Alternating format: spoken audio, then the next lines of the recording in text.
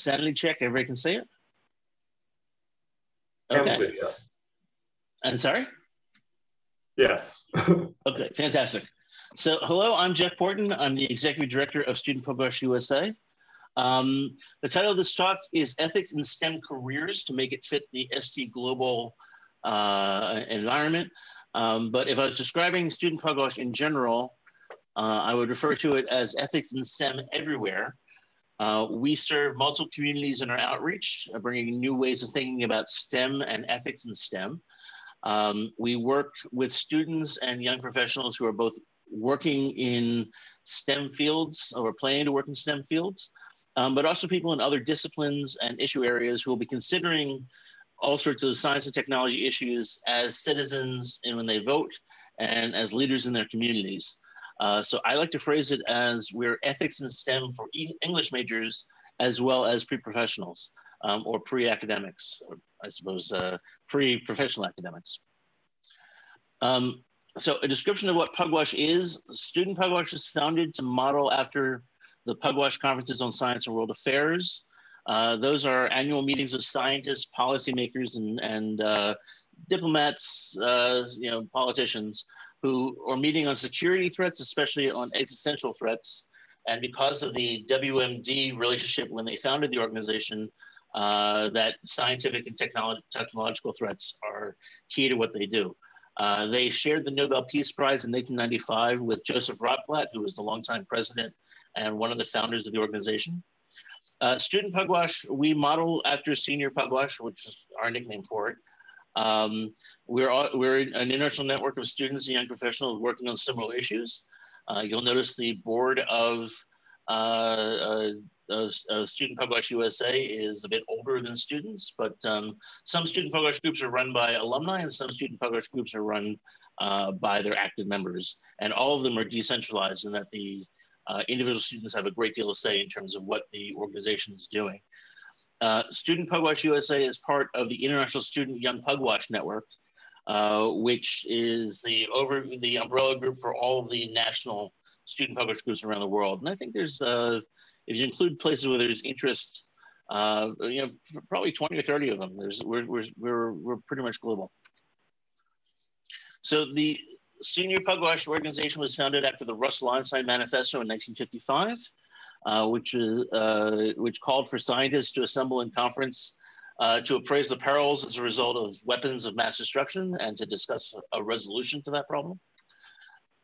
We're speaking not as members of a nation, continent, or creed, but as human beings whose continued existence is in doubt. Here then is the problem which we present to you, stark and dreadful and inescapable. Shall we put an end to the human race, or shall mankind renounce war? And I'll add here that the Pugwash Conferences are not a pacifist organization.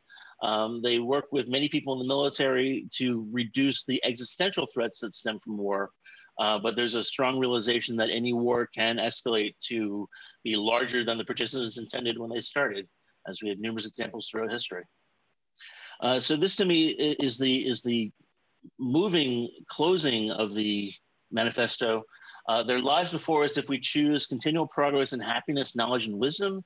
Shall we instead choose death because we cannot forget our quarrels? We appeal as human beings to human beings, remember your humanity and forget the rest. And then you see the 11 people who signed the manifesto. So this is the mission of Student Pugwash. We have a wider remit. We cover all ethics in science and technology with a special focus on what Senior Pugwash covers. And so I had a question come in before this talk started. What's unique about us compared to other STS groups? We're not in competition with other STS groups. We intend to cooperate with them. Our funding is membership driven, so we're not in competition with your organizations. And when your group does something that's mission centric for us, we'll promote it as if it's one of our projects. We don't have a not invented here policy.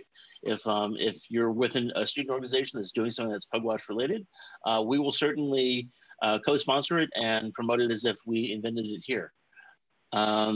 We reach out to broad communities from high school on up, and we have a general membership society for anybody who's no longer a student. And we speak layperson. We want to be for English majors.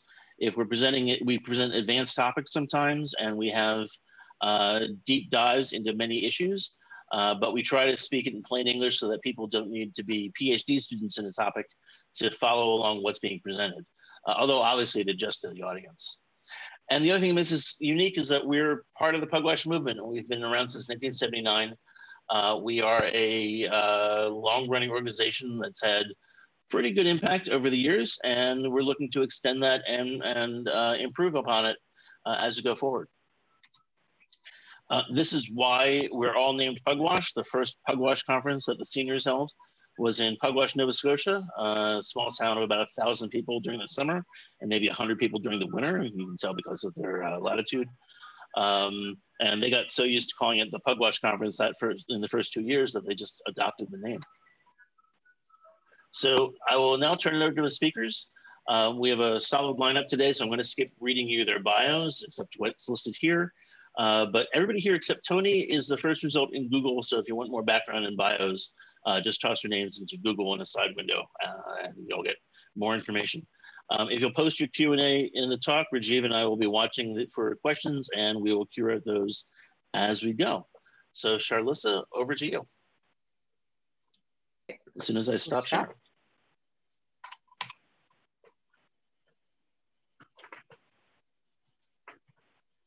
Okay. So hi, everyone. I'm Charlissa Moore. I'm an assistant professor at Michigan State University and James Madison College. Really happy to be here, but I will note that I was fortunate enough to receive my second COVID vaccine yesterday, and I'm not feeling awesome, so bear with me. So I want to talk about the STEM pipeline model and how it relates to operationalizing individual and social responsibility. So I'm a leaker from the STEM pipeline. I did my undergraduate in astronomy and physics, and then I went on to do my master's and PhD in STS, in science policy, essentially the human and social dimensions of science and technology program at Arizona State University. So I want to think a little bit about this pipeline and what it means. Typically, it's a linear pipeline. We think about shoveling people in on one end and trying to retain them all the way out through this one stops at majoring in STEM, but often we think about it all the way up to the PhD and professorial level. And I leaked from this pipeline because I felt that living a career that was personally fulfilling and socially responsible required me to do so. And I want to talk more about that and why I think this metaphor has a lot of drawbacks. And I'm going to refer a couple times to some interviews that I conducted a few years ago with 25 student Pugwash alums about their career experiences related to student Pugwash, but I'm not going to give a formal research talk. So this is a picture from Nature Jobs from a couple years ago. And the argument of this article is that we need to do a better job supporting women, and I would add women of color and people of color within the STEM pipeline. Instead, we're kind of focusing on shoveling people in on one side of the pipeline and not paying attention to the implications later on in the pipeline in terms of women's experiences and people of color's experiences in academia and in STEM careers. And I mean STEM careers quite broadly here. So what is the relationship between this kind of model and how we think about social responsibility? So I want to think about that from two different perspectives. One is the perspective of personal responsibility, and one is the scale of institutional and social responsibility. And I've tried to portray that in this upside down pyramid here. So on the personal responsibility level, I use Joseph Herkert's term microethics, and microethics operates at the individual level of personal morality and belief systems. It often gets operationalized in STEM fields as don't fabricate, falsify, or plagiarize. I also want to add to this one's personal vocation and fulfillment, because I think what's wrong partially with this linear pipeline model is that careers are just not that unidimensional, and people's needs and people's personal goals will be much more successful if we focus on our own personal fulfillment coupled with social responsibility than if we try to follow a prescribed linear path. So further out in the scale is the idea of institutional and social responsibility. So the concept of macroethics from Joseph Herkert is the collective social responsibility to the profession and to societal decisions about technology. And Brad Allenby, also from ASU, defines this even more broadly. So ethics applied to complex, large-scale, anthropogenic systems in which outcomes are highly uncertain. So try to portray this by going from the individual to the career and employer level, out to the policy context, all the way up to these large-scale socio-technical systems. So part of what I want to argue is that a responsible career is not archetypal and it's not linear. So as admirable as these archetypal stereotypes are, it's not the only way of living out a socially responsible career. So Joseph Rotblat, who Jeff just mentioned, exited the Manhattan Project after working there for a while in 1944, after he overheard Leslie Groves say that the bomb could be used against the Russians and not against the Germans. And he said, that's not what I'm here for. I can't stand for that. And he was the only scientist to leave the Manhattan Project in protest. And I think that's a very inspiring, very exciting story. And I've heard a number of stories like this from other Pugwash alum. But I want to also acknowledge that the Rotblat story and other major role change stories are motivating, but not the only pathway. So one thing we found when we talked to student Pugwash alum is that some of them actually felt kind of discouraged by this story and felt that they were not living a socially responsible career because they hadn't made a big choice like this. So one person said, I've never had to choose to do or not do something based on my conceptions of whether it was socially responsible or not. So they had really internalized this idea that social responsibility was fundamentally tied to the institution for which they work. So kind of one step up from the micro level. And particularly people who are working careers in the pharmaceutical industry or the defense industry saw that their career wasn't socially responsible because it didn't match an ideal institution type for working toward social responsibility.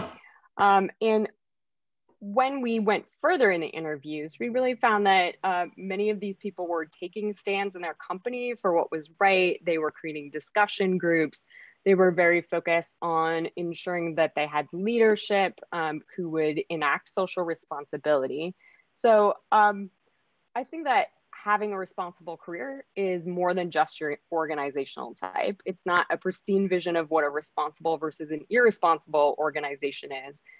But then the tricky part is neither is a divorce from the institutions of society, because we have to work to change them and we often have to work within the context of them.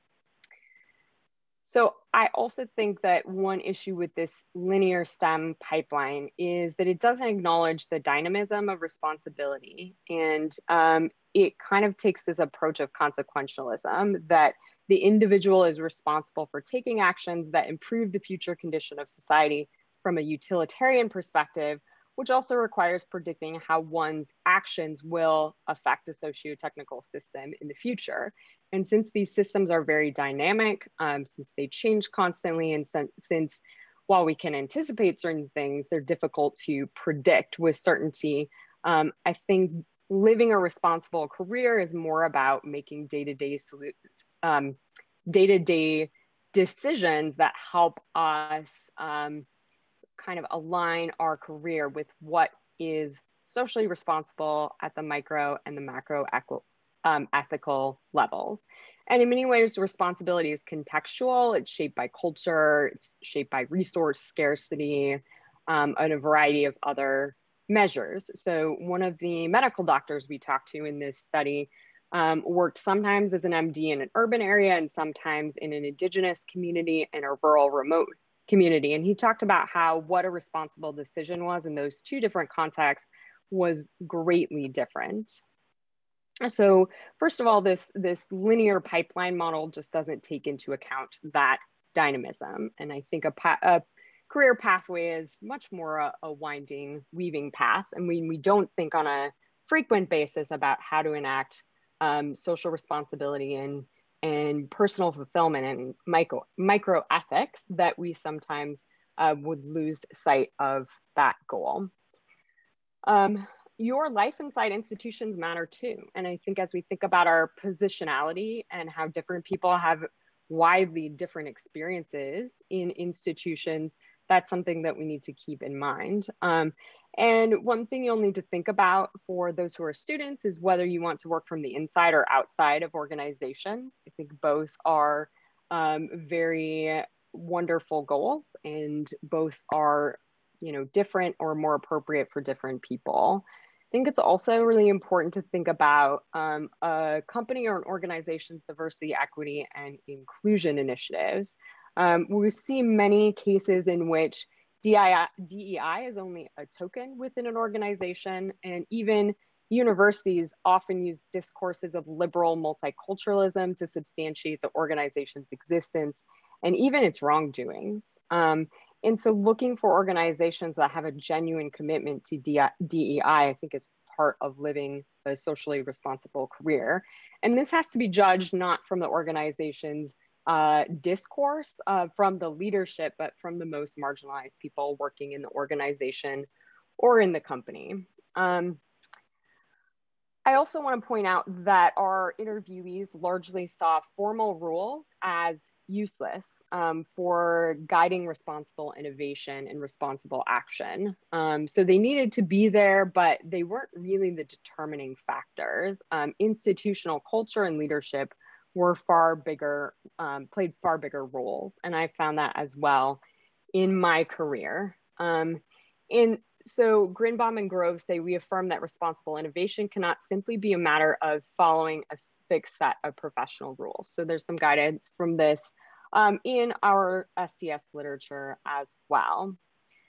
But I think also pipeline linking doesn't necessitate living a precarious career. It's a set of personal decisions that prioritize your personal goals, which can certainly include your children and your family. If your only motivation is money, I'm not sure that I could help with guidance with that. But you know, if you've really thought through your personal morality and goals, I think it's perfectly fine to prioritize those.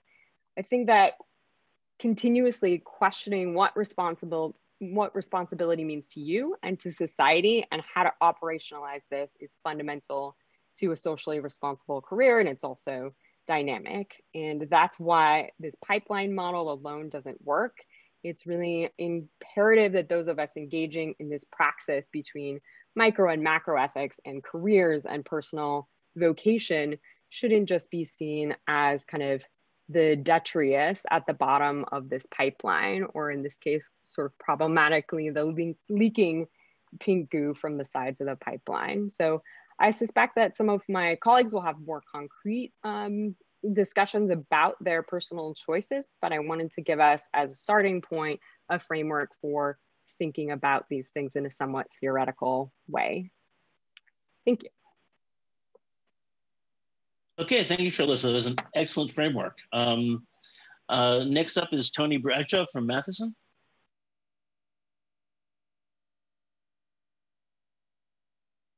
Let me unmute myself. All right, let's see how this works here.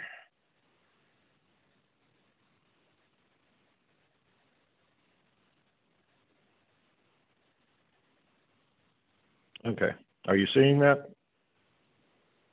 Yep, you're all good. Excellent. Okay, very good.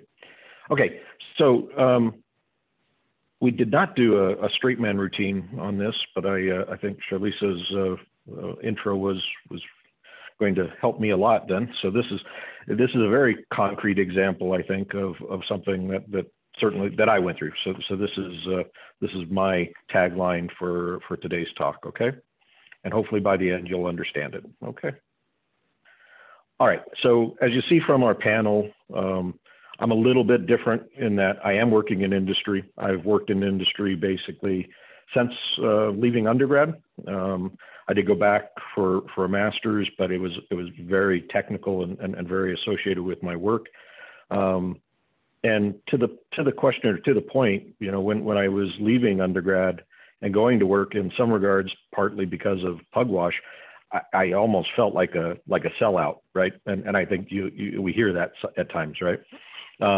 But, you know, the diagram here is just kind of, you know, to show I found something that really interested me. Okay.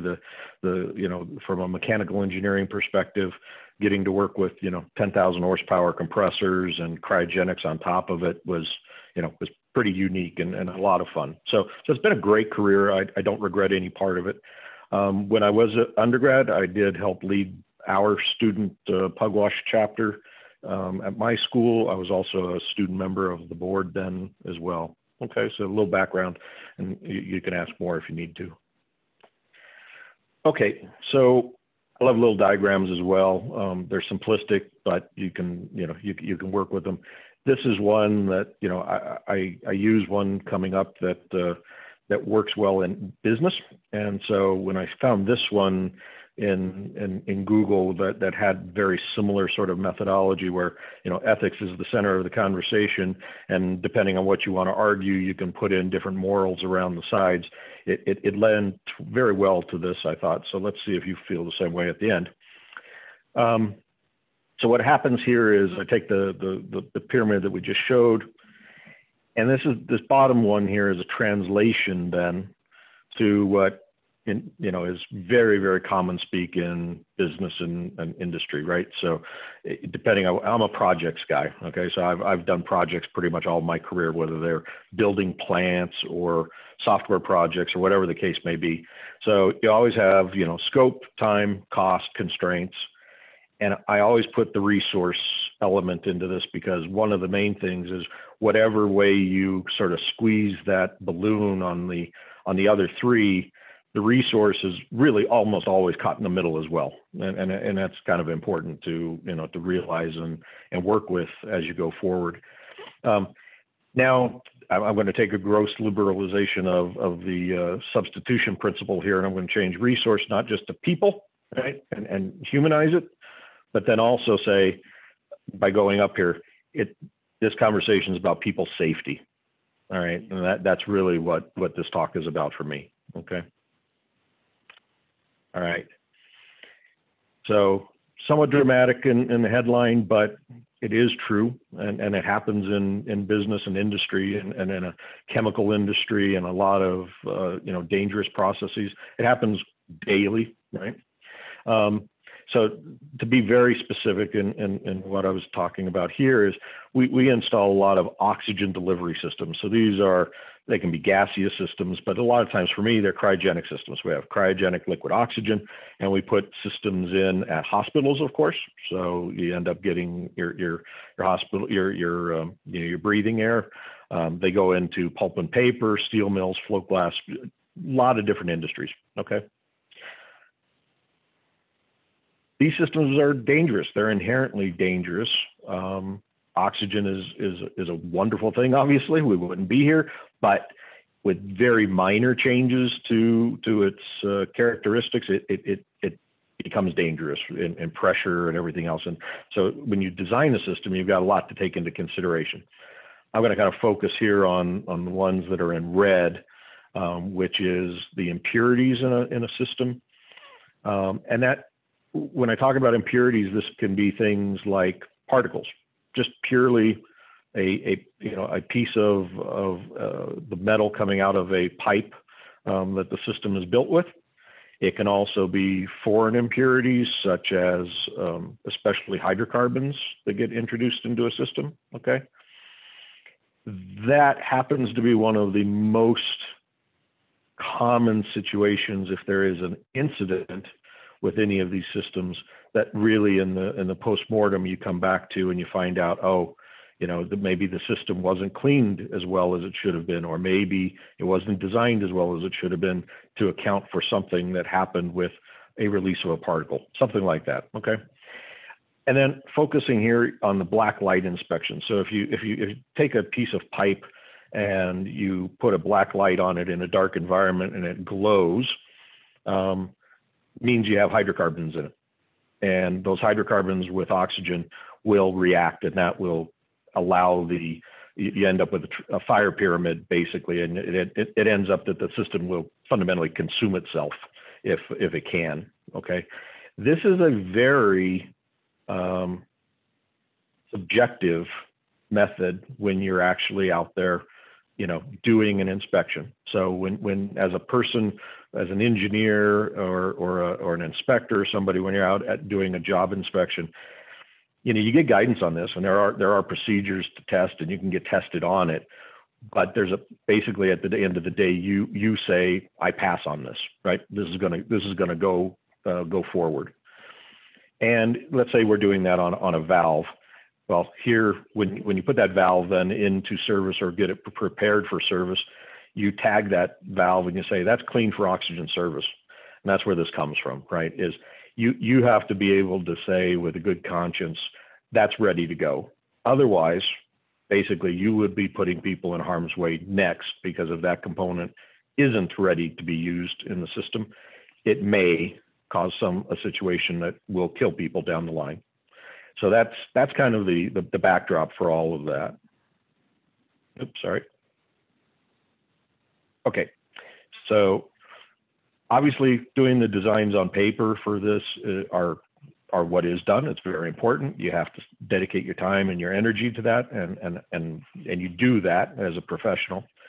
The thing that was very, very different, and I say something that I did not expect for me going into industry, was I didn't end up expecting to have a team of people reporting to me, right? I mean, a lot of times as an engineer, we're individual contributors to a project or doing calculations or something like that. But I basically ended up very quickly getting a team of people reporting to me, building such systems. And all of a sudden, even though we have very regimented procedures and everything else, when the people have to go home at night safely, it's not a slogan anymore. It's not a procedure anymore. It's in your, for me, it was in my gut, right? Then it took on a whole different meaning. And that was really the thing that changed a lot of, how do I want to say, the way I looked at the way I was doing things. It's not necessarily that I was doing anything that I regret, and it wasn't. The design was still the same, but making sure that before that system came online, I could sit there with my personal litmus test at night, sleeping well and everything else, and say, yeah, I'm good with this, right? So that was pretty much one of the kind of defining moments for me in my career that, that didn't involve just me. It didn't involve just a piece of paper and a design, right? How does that come back then, though, to some of the conversation we have about Pugwash? Well, I mean, we certainly never had a symposium or anything else on oxygen safety when we were doing our Pugwash events or anything like that. We also didn't have a talk on personnel training or anything like that either. But what you do is, you get exposed to a lot of other people. You get exposed to a lot of other topics when you're leading a chapter or you go to an event that you may not otherwise get exposed to, right? And again, probably not going to be oxygen safety, but what it is it's a way for you to sit there, contemplate. Maybe you're not even involved. Maybe you're just passively sitting in the audience, but maybe you're a participant on a panel, right? You get to think in different ways. That's one of our, most favorite lines, right? Or quotes. You also foster discussions with other people, but you also can foster discussions for people that may not have been able to do it themselves. And that's one of the other big things that I think we accomplished, when we were doing, events, was some of the people loved the events. Some of the people really wanted to hear what, the panel discussions were saying, but they weren't going to do it themselves. They didn't have the means. They didn't have maybe the motivation to do it. But because we or other organizations are out there, you get that. And that's very important, I feel, right? And that's the piece that for me, again, there was no unique conversation about, talking about people's, going home safely at night in a work environment. But because you can put the different dots together, there was no sort of, I didn't have to think twice when we got put in that situation. Are we going to pass on this when we're not all 100% sure that this is right? No. And it was just a buildup over time. And I think one of the key things is, there isn't just a switch that gets flipped for every situation you're going to be in life with regards to making a decision or that. And I think it's nice that if, as a student, a young adult, whomever, you get exposed to these different topics and different elements, you can then pull that together and it builds your personal portfolio of litmus tests that you can use when something does come up. That's how I say, all right, are you comfortable enough putting that sticker on at the end of the day that it's ready to go? Thanks. That was it. Okay, thank you, Tony. Next speaker is Dan Skleru.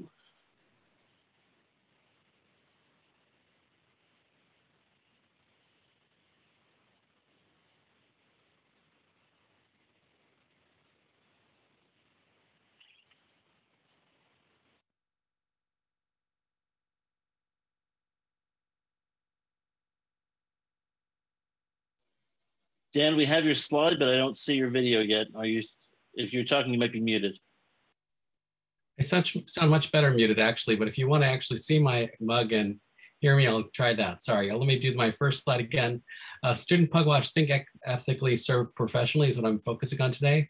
And in Charlotte's turn, I'm trying to not be an archetype, but an example of the process. So I got involved with Student Pugwash about 35 years ago almost. At University of Pennsylvania, I led the chapter there. Here's a picture of our moderator there in the front and center, I think, doing some pretty cool dances. And I also started chapters of the subsequent universities I went to at Boston University and George Mason University. And the commonality is we were always asking kind of why? Why do we have a big nuclear arsenal? Why are we allowing the environment to get degraded? Why are we accepting that there's disease in the world, and what can we do about these things? And that was a really exciting thing to be thinking about as a freshman in college and ever since. And then we got to go to cool places like Atlanta, Georgia, San Diego, and the picture behind our host, Jeff, is Pugwash, Nova Scotia, where the first conferences on science and world affairs occurred. And talk about these issues with people who, may have generally agreed with us or have some differences. And every now and then we had some really amazing experiences. Like I had a student who was a certified Nazi, and he was in the class talking about how he viewed things. And he was willing to respect others' perspectives. And as a result, everyone was able to really reflect on, well, what does it mean to be a fascist? And, how am I different than that? And how my ethics conflict with that in a way that was allowing us to not fight with each other, but really try to understand different perspectives. So that diversity was really important to me. I too took a lot of inspiration from the Einstein-Russell Manifesto, which I read for the first time as a freshman in college and have returned to many times before, or since then rather, thinking about thinking in a new way, aiming to focus our work towards happiness, knowledge, and wisdom, and also remembering our humanity at all points, which seems to be a point that is just as salient today as it was in 1955. I was also inspired by the second declaration, which came out of the Pugwash conferences in 1988 during my sophomore year, which was really that we have to think about how environmental degradation weakens all, and that we have to find sustainable development in all regions of the world, and also that education plays an important role in trying to preserve our life support on this planet. And from that, those experiences, I kind of had some ethical guidance to carry into my future career. But then this thing came along through Student Pugwash USA called the Pugwash Pledge. And I not only was one of the early people to sign this, but I had it laminated and had it in my wallet for many, many years until it fell apart, even the lamination. I promised to work for a better world where science and technology are used in socially responsible ways. I will not use my education for any purpose other than intended to harm human beings or the environment. Throughout my career, I will consider the ethical implications of my work before I take action. And while the demands placed on me may be great, I sign this declaration because I recognize that that individual responsibility is the first step on the path to peace. And I have to say, I live this. I try my best to live this at least. This is really something that I think our colleagues at Student Pugwash USA who put this together really captured the way I was feeling, and I continue to feel throughout my career as an ethically driven professional. Now, where does that matter? Well, I went to do a PhD program at Boston University in neural networks, and I found out that my colleagues were all designing missile guidance systems or stock market prediction systems, or even better, samples what might go into the Terminator's head in a few years if we actually had the SkyTel catastrophe that was talked about in that movie. And I didn't really want to do that with neural networks, so I ended up doing a master's project looking at how we can better see, predict drought in West Africa based on remote sensing of each pixel, whether it's green enough early in the rainy season to indicate things are okay, or if it's brown would indicate we'd have to get food to that community because crops weren't growing fast enough. And that was a really neat application of neural networks. So I wasn't ready, that alone probably wouldn't have made me leave my PhD program at Boston since I found something was of value. But then I encountered what I would call an ethically toxic graduate program.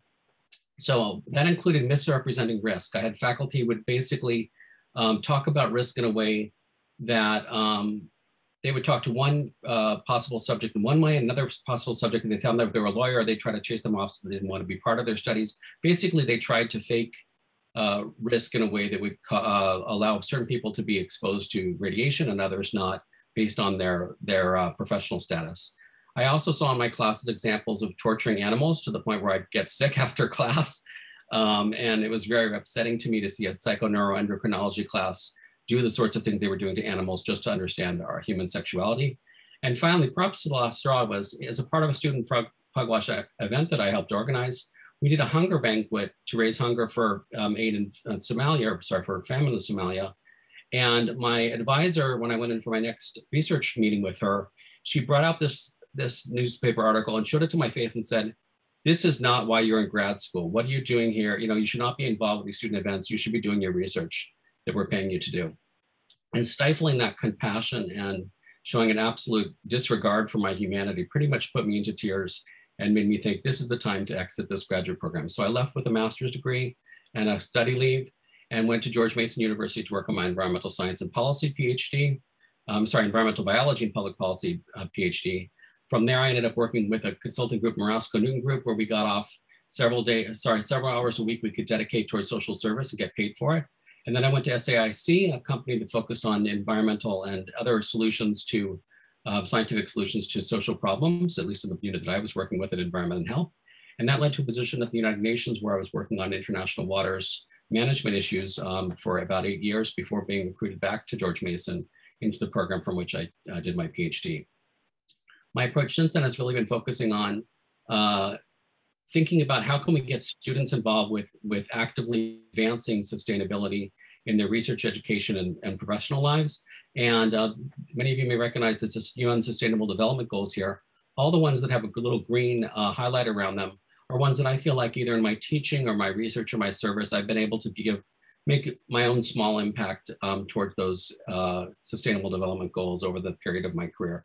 So no great hurrahs, nothing like Rothblatt where we'll remember it for a generation, but I do feel like I've been able to contribute in a meaningful way. And thank God I quit that position at BU. Just to give you last two slides, give you a sense of what that looks like today for me. I'm teaching a course this semester on ecological justice, where we talk about how can we equitably distribute environmental risks and benefits? Does nature have rights? Can wildlife teach us about justice? And how can environmental scientists make sure that we learn from and benefit everyone? And this was the first day of class where we did a jam board. Students talked about what justice was to themselves, and we started our conversation like that. So I'm really trying to live it decades after having first been exposed to student Pugwash. And I've also been asked to try to assess our university, our department, for how well our students are learning about the ethics with respect to our profession. And what I found is we have absolutely no way to measure that. And so I feel myself going back to student Pugwash and the Pugwash Pledge to think about what is the ethical framework in which we should be expecting our students to be developed as environmental scientists, and then looking at other codes of ethics from organizations that are related to our field and trying to integrate that into an assessment framework is literally what I'm doing this week in my job. So I'm very happy to share that with you. And thank you very much. Please help save the Earth.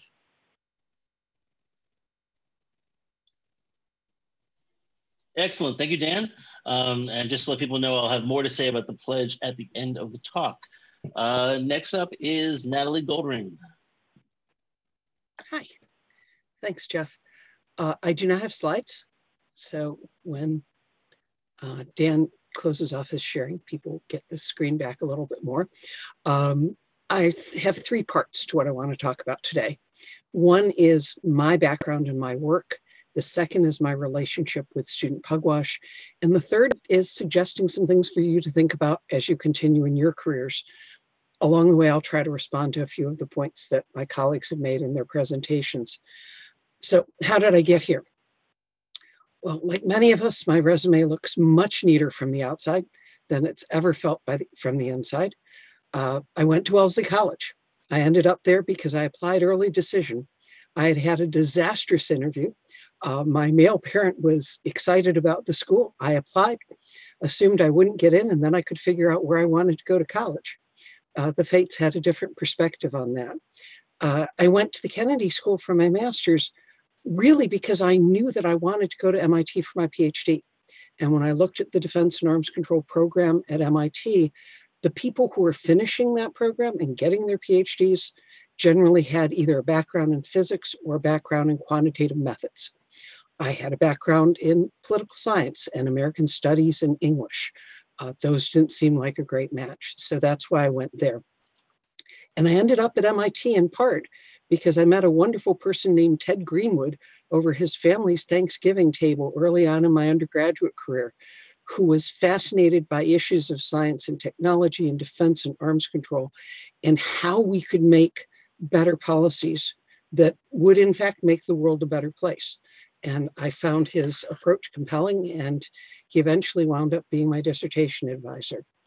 In terms of my career path, I've spent most of my time with a combination of work in non-governmental organizations and in academia, but I made a deliberate decision not to go on the academic, postdoc to visiting instructor to assistant professor to seeking tenure, because I had been in school straight on since first grade at that point, and I wanted to be doing the policy work and not teaching about things that I had never really done myself. I was advised at the time that if you got off the academic track, it would be very, very hard to get back on it.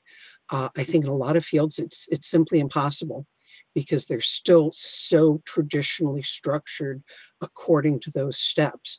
And so I teach, but I teach as an adjunct. And I've had the flexibility to do that. I don't necessarily recommend that as a career path. Ironically, my work in nonprofits has been more stable from the perspective of supporting myself.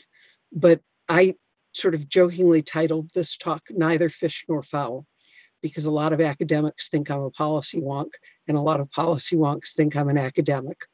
And I'd argue I'm in fact both, and that it's possible to do that. And much of the most interesting work in the world today comes at these intersections of different fields, different topics, and different approaches to the issues of today. I've been attracted to cross-cutting issues throughout my career. And so I tend to resist being put into narrow categories. And I think that if we look at the issues of the world, you find that the most important issues tend to be incredibly multidimensional and cannot be solved. And I don't use absolutes very often, but can't be solved simply by looking at them in one direction. So looking at climate change, it has political dimensions, legal ones, military, economic, social, ethical, environmental. If you address any one of those, you may be able to help, but you're not going to solve the problem. And so we need people from a variety of perspectives with a variety of approaches who aren't simply thinking in straight ahead, narrow ways. And here I agree completely with Charlissa. There is a tendency to try and reduce the world to these very neat models. The world doesn't tend to function that way. And so that's one of the issues that I would suggest to you is worth a lot more thought and consideration. And it actually bridges very well to my relationship to Student Pugwash, because we kind of grew up together. Student Pugwash started when I was in grad school. And I remember discovering it for the first time and thinking, yeah, that's what I've been trying to do. I mean, some friends and I put together an ethics curriculum at the Kennedy School. You'd think they'd already have one, but they didn't. And they thought that if necessary, these issues could be addressed in the intersession in January. So you did all of your semester courses with no ethical lens whatsoever. And then you had a couple of days to talk about it before the next semester started. And so we developed a set of supplemental case materials to go along with what we were being taught in the program.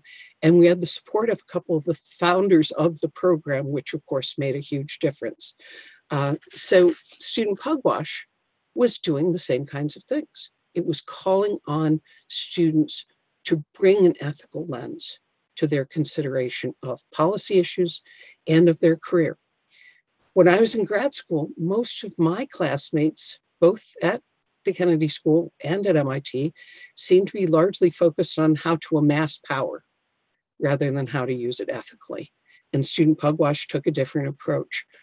Something I don't think people have talked about as much today is that I was also really drawn to the community, that you had students developing and leading programs.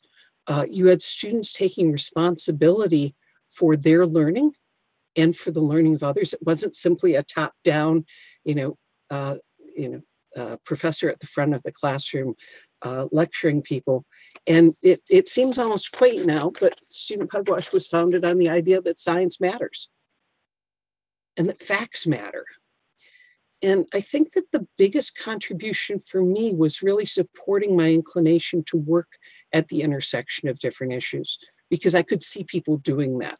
I could see models of people who are chapter advisors and the like, who actually had that kind of approach in their work. And I could see that the students who were active in Student Pugwash worked on a huge range of issues and had diverse backgrounds. Okay, so things to think about. One point from the other talks, I have left a job on principle, and it was difficult, and I think there were consequences for my career. I also stayed in a program, in my PhD program, despite sexual harassment, because I couldn't figure out what my alternatives were. And I didn't make that public at the time. I talked with friends and colleagues privately, but I stayed in the program. And what I tried to do was at least warn women who were coming into the program after me to be careful with this individual. And I don't know if I would have done that differently, because in that day and age, I don't know that I would have had a career if I had taken that on in that way, because he was an established professor and I was a young undergrad. So it is important to think about consequences. Fortunately, there's a lot more support here now for people, but these are still difficult decisions to make. And what I encourage you to do in thinking about your career and your ways forward is to bring that ethical lens and to bring an equity lens to your work as well. And that's something that's fairly new for me. I pretty naturally integrated issues of gender and sexual identity into my work, both because of my personal circumstances and because of friends and family members. I've done much less work on race and racial equity issues, and that's something I'm working on rectifying. Our field is a very white field, my field, defense and arms control, and it is a very male field, and to my knowledge, it is a very cisgender, heteronormative field. And that's something that we should be working on. I don't think it's been particularly welcoming to women. I was the only woman in a 20-year period to finish a PhD program. The PhD program I was in at MIT. Again, I think these things are somewhat better now than they were before. And what I encourage you to think about as you go forward is, what can you individually do to foster real inclusion and real diversity of thought and of people's backgrounds? What can you do to influence the programs that you're in to think more about these issues and integrate them into the programs rather than seeing ethics as a separate issue? Have it be something that's factored in on a day-to-day basis in the program, so people start doing it naturally. It's just there as one of their filters. My filters tend to be, political, legal, military, economic, social, environmental. But what I'm trying now to do, shoot, that's my computer freezing. I'm trying to bring that ethical lens and that equity lens into my day-to-day work as well. The question, I think, is, how do you want to make a difference in the world? And that can be very small scale, and it can be very large scale. As a faculty member, if I've changed a student's perspective on issues and gotten them to ask better questions, in the course of a semester, I've done something I think is going to make a big difference, because they're going to go off and do their work differently than they would have otherwise. And I'll end with Jeff's point about student pugwash, which is that there's a tremendous amount of flexibility in terms of the kinds of issues and approaches and activities that fit within the sort of, or under the student pugwash umbrella. You can help shape that future by being involved in student pugwash. And I hope you'll do that. We welcome your involvement. Thanks.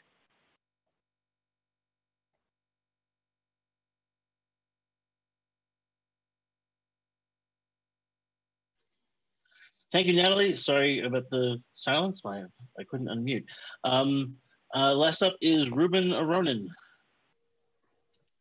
Thanks so much, Jeff, and thanks, Natalie, and everyone else who has spoken already. I've really appreciated all of your comments. Let me just, my, of course, computer doesn't want to cooperate. Can folks see this now? It's coming. It'll arrive in a couple of seconds. All right. There we go. Terrific.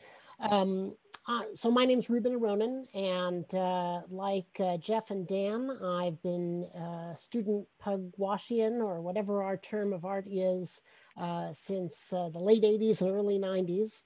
And I've really appreciated the Pugwash frame of life, because I'm not a scientist and not in the science field. I'm a environmental advocate based in California, and have focused on raising awareness and urgency about taking action around climate change, clean energy, and clean transportation issues. Probably most importantly, I'm a dad of a couple of STEM kids. My daughter's a junior in high school, and she helped to found the first high school robotics team. We're fortunate to have a lead mentor who is involved in the JPL Mars missions, and has mentored since middle school time kids to work on this. And I will say the most important thing I could convey to this group that Natalie raised is my daughter is very much wanting to go into a bioengineering field. And even in our robotics world, you can see a bit of the demographics of our team. While we try to have a gender balanced team, being a young woman in going through this male dominant field of, continues to be a challenge in the academic and extracurricular setting. And the helping her through those challenges and interactions has been interesting and painful to be a part of. And here we are in 2021, and this is still a real, for her to think about, do I really want to go into this field of study where I'm going to potentially be discriminated against and really have to fight to have a seat at the table? It is something that concerns me as a person and a parent. I'm going to share with you my journey. I didn't realize I had Kevin Bacon up on my first slide, but I like to think we're all 6 degrees away from someone. And when I first came to LA in the 90s, I helped to run a Hollywood-based environmental nonprofit organization that used the power of celebrity to help educate the public and policymakers on a range of environmental priorities. And so Kevin Bacon headlined one of our projects that we developed with the Union of Concerned Scientists to help elevate the issue of climate change. And in that prism, back in the quaint days of Kyoto Accords, we were trying to push the idea of the 10-year window to avoid cataclysmic climate impacts.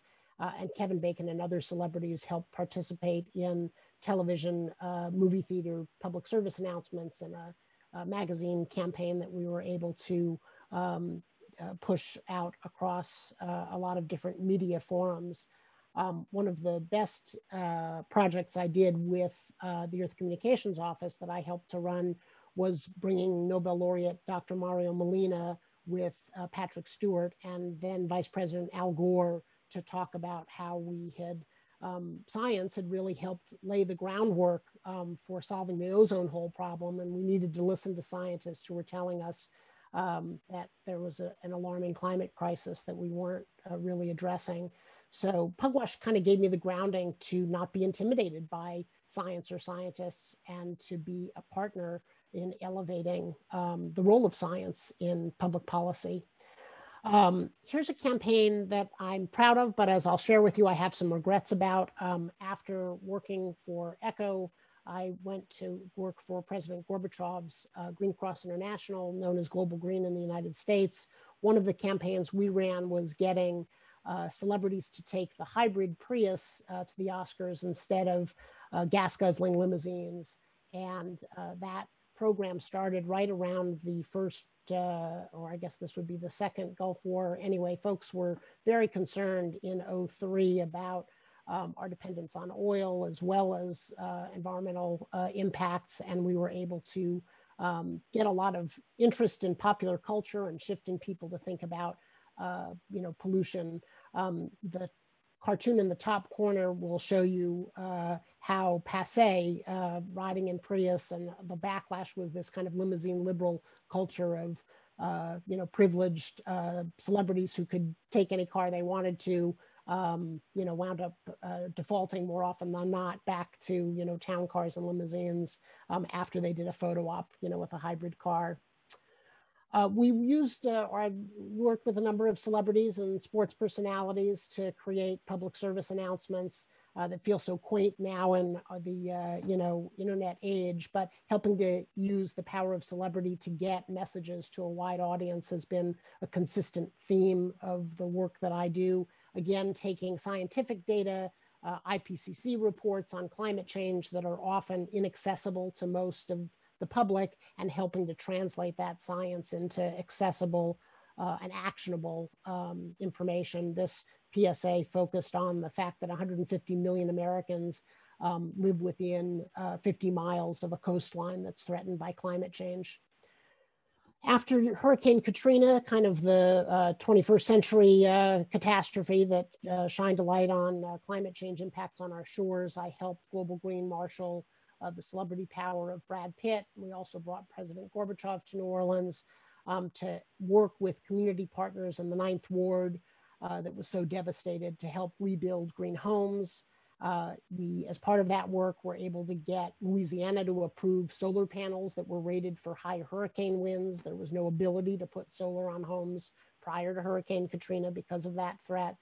But it also illuminated a challenge that I continue to grapple with in my work, which is we were a white-led environmental organization authentically looking to partner with the African-American community that was looking to recover and rebuild in a really important community in New Orleans that had been devastated and that had been situated in an incredibly vulnerable place. And while we were able to build a showcase home project for the community, we were very much the California group coming to save the world in New Orleans without a strong sustainability plan for how we could empower and get funding to the groups on the ground. This was a shot of President Gorbachev coming to New Orleans. My favorite quote that got picked up in Time magazine from his visit after Katrina was that if New Orleans wasn't rebuilt sustainably within 5 years, there should be a revolution. The other Pugwashian connection with Global Green is I got to work a little bit on one of those legacies of the Cold War, the terrible chemical weapons depots and surplus stockpiles that existed in the Soviet Union, the countries of the Soviet Union. A quiet but really powerful effort that President Gorbachev helped to lead was the destruction of those stockpiles and American funding for the investment in destroying stockpiles in the US and the Soviet Union, a huge terror threat, environmental and humanitarian threat to the world. So now I work for another Pugwashian named company. I've gone to the private sector. For my family, nonprofit salary was a little too unstable. But I do the closest thing that I can to nonprofit, which is I work for a boutique environmental consulting firm that has public agencies and largely nonprofit groups as our client base. We recently helped to create an electric vehicle campaign called Electric for All. And our task was to bring local heroes, electric vehicle proponents and drivers from Watts, California, from Oakland, from the Central Valley, that have highlighted and created a wonderful electric van pool for farm workers program, into a campaign headlined by Mark Ruffalo. So integrating celebrity visibility, but with an equity lens on that. And we also do political campaigns. And last year in the COVID crisis, we were able to get $800 million redirected from energy efficiency programs in corporate buildings, since nobody was working in a corporate building, and have that redirected to school investments to make them healthier and more efficient for school return. A couple of other quick highlights of work that I do. This is the picture on the left is Speaker Rendon and other state assembly leaders in California doing a water tour in a community in Los Angeles that is water insecure. That is a brown glass of water, that is the water coming out of the ground, incredibly polluted, and needing state dollars to remediate. In another water insecure community in Compton, they're actually using mustard gas to treat water, and the system had totally been dilapidated. So we were highlighting third world condition crises that are happening right here. And then we've created this California Delivers brand on the positive side to highlight all of the important clean energy, climate, clean transportation work that California has led, and in this case to show the jobs benefits of that new economy that we're trying to build up. I thought I would share that, I guess in ethical considerations, I have some regrets about aligning so closely with Toyota, a car company that stood with the Trump administration to sue California and try to strip away our state's unique ability to have more stringent car pollution standards than the federal government, something that we have from the Clean Air Act from 50 years ago. While they had a good energy efficient car, fuel efficient car 20 years ago, Toyota has really been standing in the way of progress. We partnered with some grassroots advocates and a great Hollywood digital firm to create a short called Pete the Prius. And if you visit toyotacan'tbetrusted.com, you can check it out there. On the flip side, we are very focused on creating an electric truck future. This was former Governor Brown talking at an unveiling of a Frito-Lay plant that had committed to go electric, which is really the focus of our current campaign. The last thing that I will share is in my work to advance clean transportation solutions and live up to California's commitment to get to 100% electric cars and trucks and buses on the road, we had left behind the communities most impacted by pollution. And 7 of the 10 worst polluted cities and regions in the country are in California. That's been consistent even through the COVID crisis. We've been lifting up the stories and voices of communities around warehouses adjacent to our ports, where 40% of all of the goods coming into the United States get put on trucks and into warehouses, and are creating terrible hardships, air pollution, asthma, and causing premature deaths because of the terrible air quality in California. So we're working to lift up those voices. Here's a suite of electric vehicles that we're excited about, and using this to push for policy changes to mandate that fleets begin to purchase electric trucks and zero emission truck solutions. The work to help bring clean vehicles, zero emission vehicles to communities, we've begun to work with a range of community organizations, BIPOC organizations in San Pedro, right near the LA ports, in Pacoima, a largely Latino working class community, the pilot electric vehicle car sharing program, so that we can make sure that these vehicles are accessible and available to all. And this is a great shot of a partner for one of our programs in Watts, where they're doing electric vehicle test drives on Earth Day in pre-COVID days anyway. So I know that was a quick run through. I thought I would give my perhaps not so archetypical professional story via a Pugwash lens that I don't think has always been in the forefront of my actions, but certainly has helped give me an anchor that I can be an advocate for good science and connect that to powerful change, policy, making change in the world that I'm committed to. Like Natalie and others have referenced, our work to be equitable partners and to create space for leadership from communities that are impacted by pollution harms and climate harms the most is where I'm looking to really engage deeply. And Better World Group has developed a racial justice practice to help nonprofit organizations, philanthropies, and agencies do just that work as well. Thanks so much for the opportunity to join you. And I will turn off my screen sharing. Thank you. All right, I want to say thank you very much to the panel.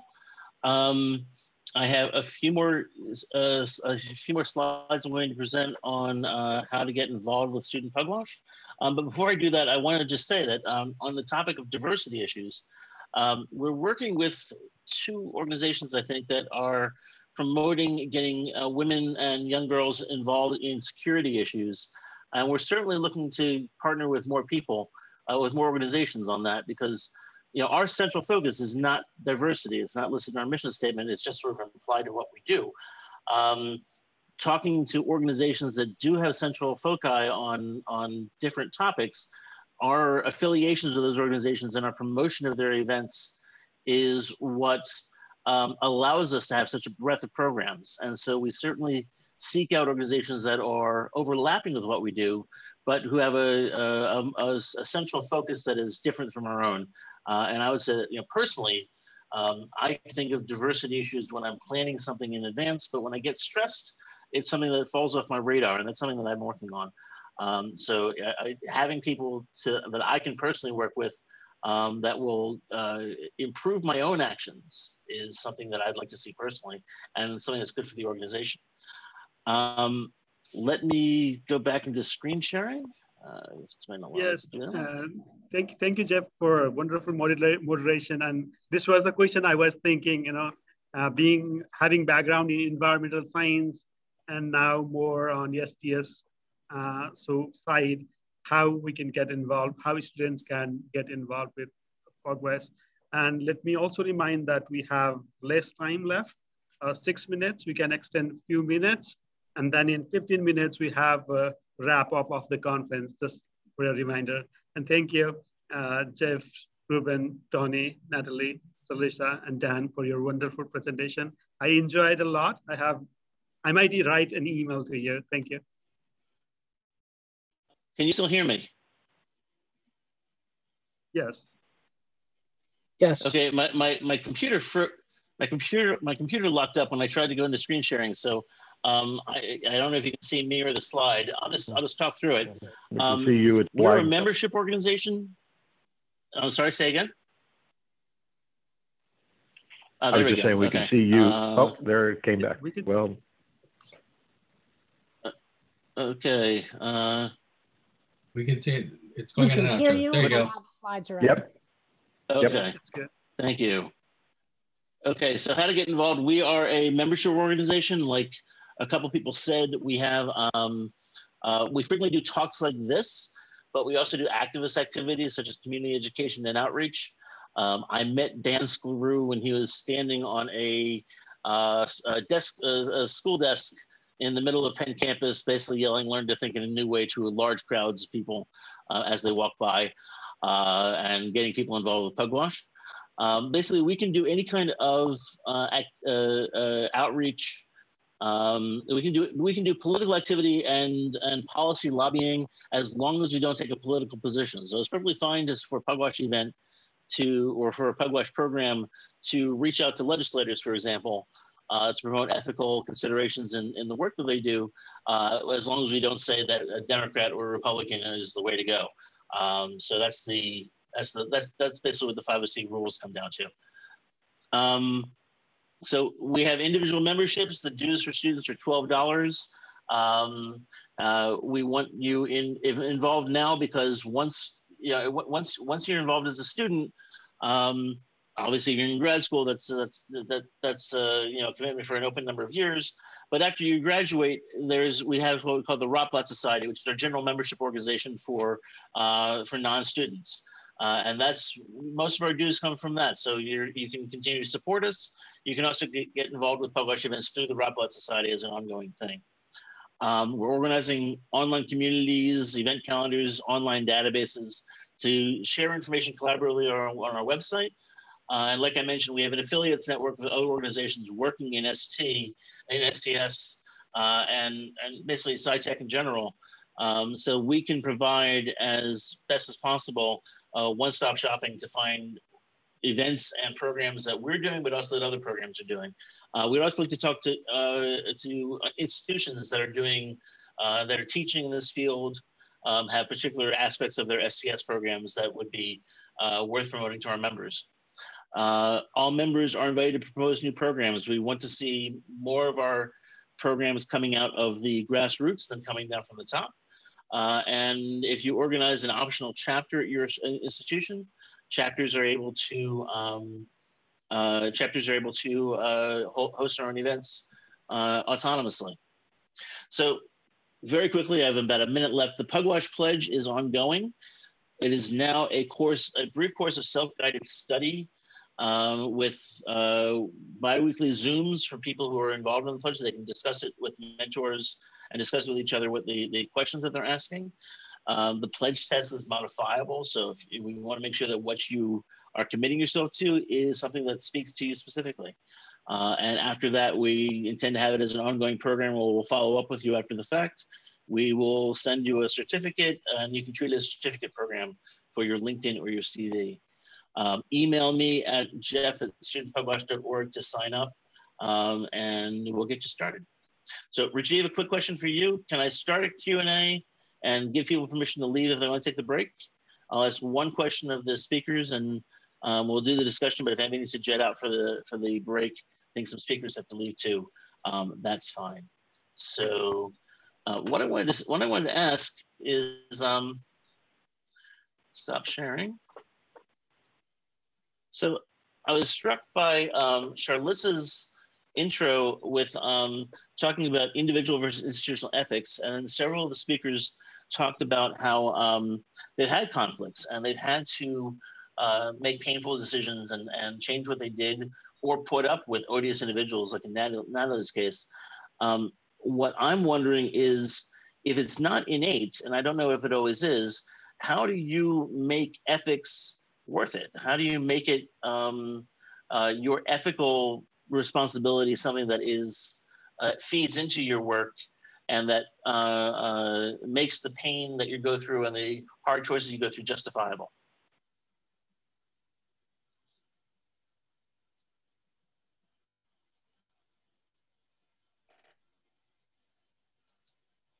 It's worth it. I would say one thing is, we're here in academia, we're here for our students, and realizing that we're trying to create a world that's better for them. This is part of that responsibility. So I don't think it's much of a separate thing as it is. It's part of our responsibility in our careers. In the second to last slide, I showed, codes of ethics for a number of different organizations. And all of them have things that embody the things that we're talking about as, you must do this if you're going to be professional in our field. And I think it's not so much that people are making a sacrifice to doing so, it's that we haven't institutionalized both the negative walk away response and the positive, I've got to make this change, that Natalie and I both talked about, having to basically not take on the system, but try to work either within it or walk away from the system when it seems corrupted. And I was very happy to say that I think with respect to Title IX and sexual harassment issues, we are much closer to an acceptable place institutionally than we were even when I was in college. But we're, as we've talked about, we're still far away. We're not at a place where all human beings are treated with dignity throughout their lifetime career and educational experience. And that's part of our mission, whatever our field.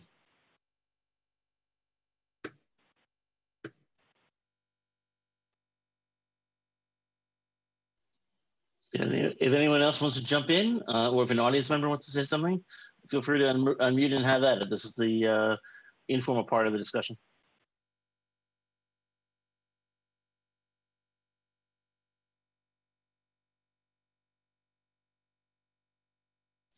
All right, well, if no one else is coming in, and feel free to interrupt me. I mean, I'll say that as an IT professional in my day job, you know, there have been a number of times when I had to work for organizations running websites that were for groups that I did not support, and in a few cases I completely opposed. And I had to come up with a decision because I have a professional ethic of doing my best work at all times, and a personal ethic of, you know, not promoting the organization that wanted to drill for oil in the Alaska National Reserve. So one of the ways that I split the difference was I realized that there was a way to do my professional best work where everything was high quality, but not necessarily put in the level of creativity. Like I'm also a professional writer, so I'll do line editing of their work, or suggest improvements for the text that was going on the page. And for a few of my clients, I just did the tech work and left off some of the above and beyond features that would improve their communications that I would certainly do for a neutral client and definitely do for the pro-social clients that I work for. The other thing I'll say that in cybersecurity issues, I've got a lot of clients who call me up looking for, when they hire me, a perfect security. They want to go to bed at night feeling that there's absolutely no way that they can get into their site. And ethically, I could tell them that's impossible. That if they catch the attention of the Russian government or North Korea or the United States, there's really nothing that can be done on a budget that they're presenting with that will keep them safe from the NSA. But what we do is we discuss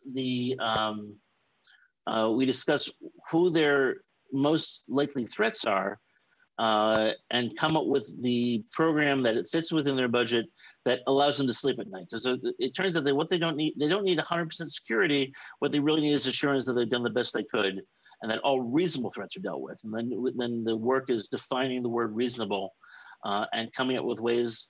Usually, it's just a question of making sure that human error isn't an easy way for them to expose information, because that's usually how it's done. So, seeing no other comments, I'm about to close the session, but if any of the speakers want to add something. Actually, I do have a question if you have a second. Sure. I understand that Pugwash has these required dues. What does that money go towards? So the money goes into a fund that is meant to support future student programs. And right now the membership program is new. We're still getting off the ground. We want to see our members organized into chapters, and we want to see more affiliates and more events coming in. The $12 dues for students is mainly just to feel that there's some investment in the organization. It's meant to be a nominal fee. Most of our funding comes from alumni dues, which are much higher and which are higher and optionally can be a donation of whatever they want to give. Ultimately, the funding, when we learn of new programs and when we run our new programs, the funding is going to go out the door for that.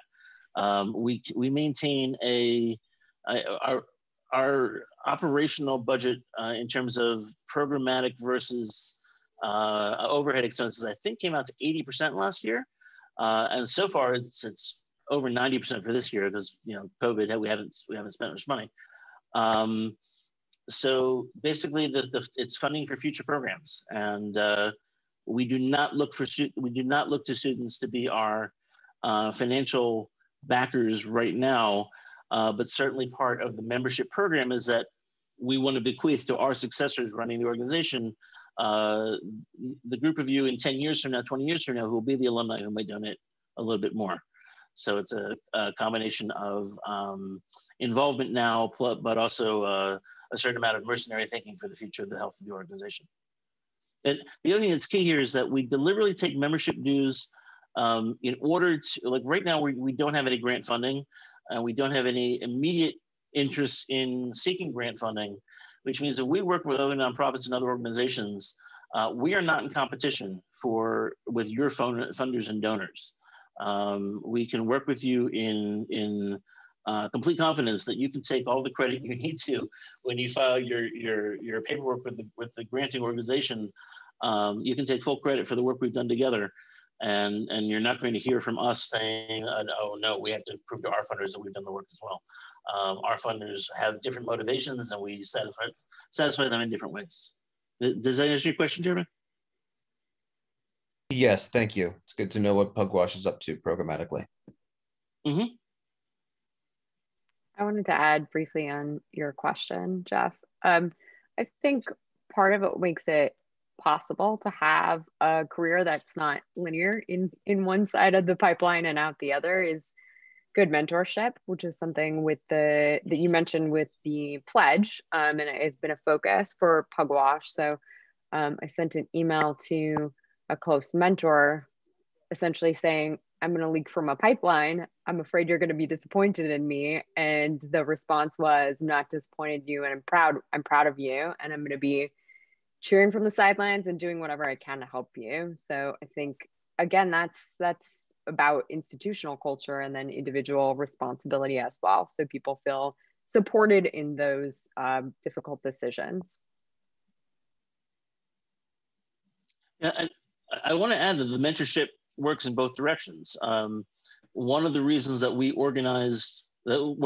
organizing these online office hours for the pledge program is that we're listening as much to what the people who are taking the pledge now are coming in with their concerns and their issues, because we can change the pledge program, on an ongoing basis. Like, we're going to organize groups of people, but for the next group, we can give them different guidelines, maybe different required readings, although most of it is self-guided.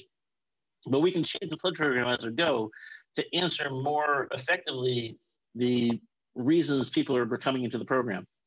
And if people want to join now, we're just launching the new pledge program with this study course.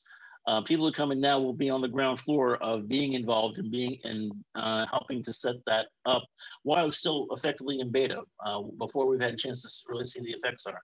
So I would love to see SES Global people joining in on that and contributing to our work and contributing to really having a major steering position on how that pledge goes forward, because we've been doing it for 40 years.